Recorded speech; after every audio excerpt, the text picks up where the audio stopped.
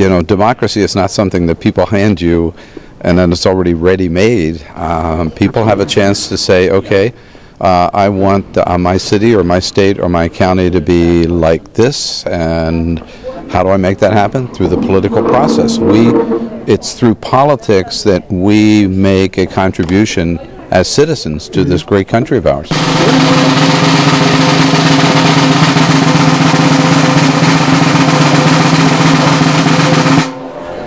And yes, abortion and gay rights are moral issues, but they're not the only two moral issues. War and peace, those are moral issues. Protecting the environment. Protecting the environment is a moral issue. Paying a living wage is a moral issue. Not torturing prisoners of war is a moral issue. And those are the issues the Democrats ought to be talking about from their faith-based values.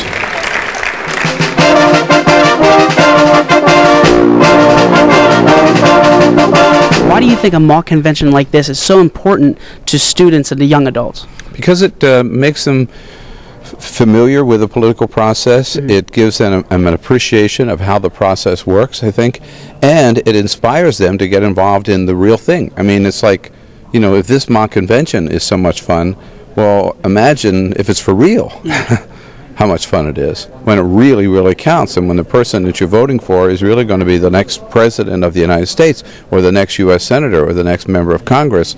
That's a tremendous feeling of satisfaction.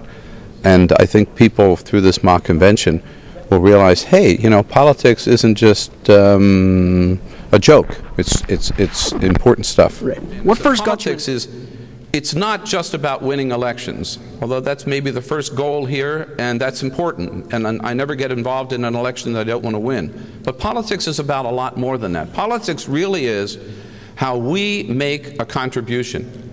Politics really is about how we exercise our responsibilities as citizens of this greatest country on the face of the earth.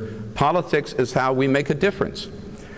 And it's how we decide, if you will, what kind of city we're going to be, what kind of state, what kind of country we're going to be. It's how we decide what kind of people we're going to be. You know, democracy wasn't something that was created back in 1787 in Philadelphia and then just put up on the shelf, right, for all of us to look at. Democracy is an organic process. Democracy is always in the process of being created.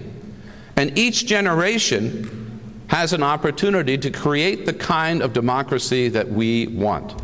You know, and now is our turn. And how do we do that? We do that by getting involved in the political process at whatever level. And so I hope you would go out of this mock convention and get involved in the real political arena. Volunteer for a campaign. Support candidates in any way you can that you agree with, whether they're Democrat or Republican or independent or libertarian. Think about public service yourself as a way of life, the school board level or the city council level, or who knows, Congress or even President of the United States. It is how we pay back to this great country some of the great blessings that we have received. And it's how we exercise our citizenship.